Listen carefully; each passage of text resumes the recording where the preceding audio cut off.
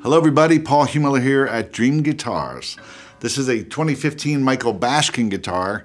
Michael Baskin, many of you will know from his great guitars and also from his great podcast, The Luthier on Luthier. If you haven't checked it out, please do. The Luthier on Luthier podcast by Michael Baskin and Fretboard Journal magazine. Just one of the best things you can listen to if you're a guitar lover like me.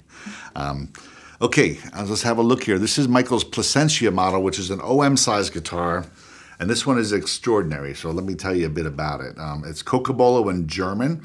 German, a great choice for the top. German, super clear, super just pure sounding guitar. And this set is stunning, as you can see for yourself. I always love Michael's bridge design, very unique to him. His rosettes, just gorgeous, and again, unique to his style. He has the luminescent sort of fret markers here, so they're made of an amber so that the light actually travels through the material and comes out the side. So it's really interesting the way that they work as side markers and fret markers. Michael's headstock, Waverly tuners on this one. His neck shape, very modern, very playable, very easy to hold, and gorgeous dark Cocobolo rosewood here. So Cocobolo has this really warmth to it and body to it, similar to Brazilian rosewood. This one also has a pickup system, so it's ready to go, and a clear pick guard so you can hit it hard and not worry too much, and a sound port on this one as well.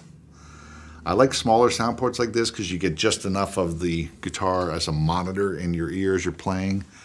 But let me get to the good stuff about this guitar. Again, we were passing it around here in the shop as we do, and Logan and I and Dustin Furlow's been visiting here, so we played it, and this is one of our very favorites today in the shop because it's complete. It's got it all. Michael's guitars are always wonderful, but this one really seems to have a nice depth and warmth that I think the Cocobolo brings, and it's got this sparkle and beautiful brilliance on top as well that I think the German Spruce is adding, and just all together it's just musical and sweet and beautiful. I think Al, when he recorded it, it was one of his favorites of the day also, so just one of those special guitars where you know, the maker, sort of all the stars align and the maker gets a little bit extra juice out of the instrument. So this is one of those for you. Michael Baskin Placencia.